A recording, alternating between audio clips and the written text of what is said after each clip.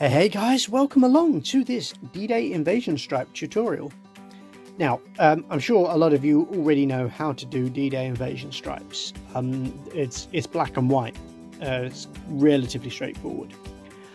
However, this I think is a brilliant technique for priming your aircraft and saving on paint. So we have here our black and white primers.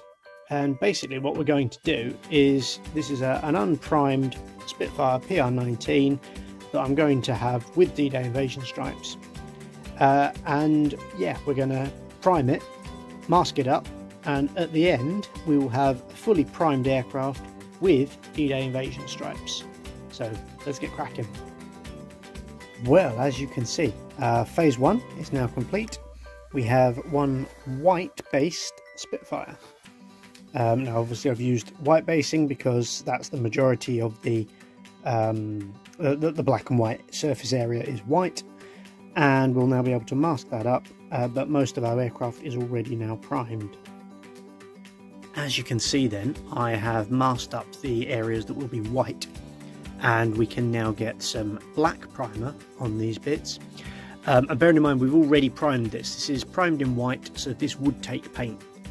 But what we can do is use the black primer to bring out these sort of areas here, get a bit of detail there, sort of pre-shading effectively, and then when we get the PR blue on, that should look brilliant and spot on.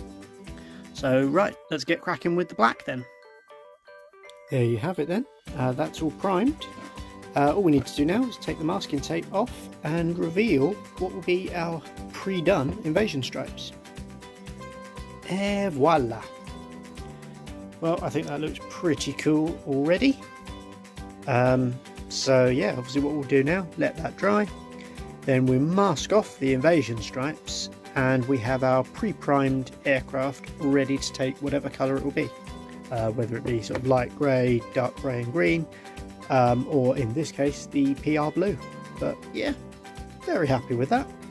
I hope that's been useful, and yeah, catch you on the next one. Bye.